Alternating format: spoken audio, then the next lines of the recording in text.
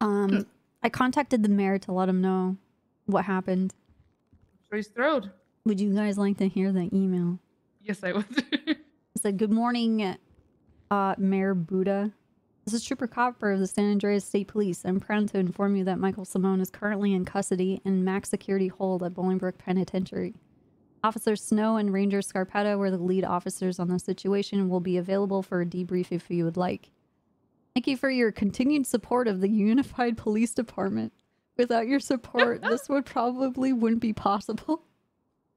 Oh my god. I'll be available if you need anything. Signed, Copper." The end. Nice.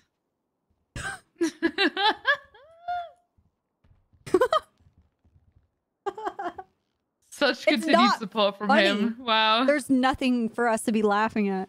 Yep. Okay.